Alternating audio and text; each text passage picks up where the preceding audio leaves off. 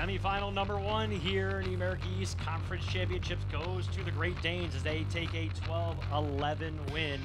And a close matchup we knew it was going to be between these two teams. As you bring us inside the booth, Brian Mariano alongside Maddie Jones. And Maddie, two teams that met earlier this season was 10-7 game. The lead was 3 late, but UMass Lowell made it close. UAlbany able to come out of here with a win. Yeah, I've never seen a game that wasn't close in the America East tournament, and today did not disappoint. Ended up only 1 goal in it, so even closer than the regular season matchup between UMass Lowell and UAlbany. Take a look at some of the key plays that made it happen early on. UMass Lowell came out to a quick start, but really Grace Sinsabo was the one to equal to the task most of the day. Yeah, she's continued to excel. Only a sophomore and got goalkeeper of the year for the America East regular season. Just a fantastic job all round by her. The clearing game, just reading those shots so well, leading her team from behind. So she was our player of the game today, Brian.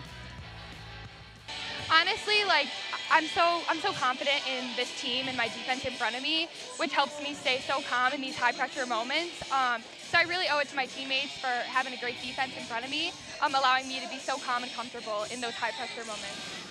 Sinsabo had 8 saves in the win, and UAlbany looking at the Service Credit Union America East Championship standings. And now the bracket moving on. UAlbany will have semifinal number 2 between Binghamton and UMBC for that spot in the championship game, 10 o'clock at ESPNU.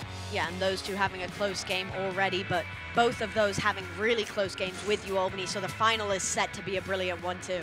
Taking a look at some of the final stats in this one, UMass Lowell able to get their shots off. That was one thing UAlbany did a good job of in the first game, which was 22, but unable to really capitalize are the UMass Lowell Riverhawks. You see the saves, 8 for Grace Sinsabo, and then Kuhn had herself a tremendous afternoon with 9 saves as well.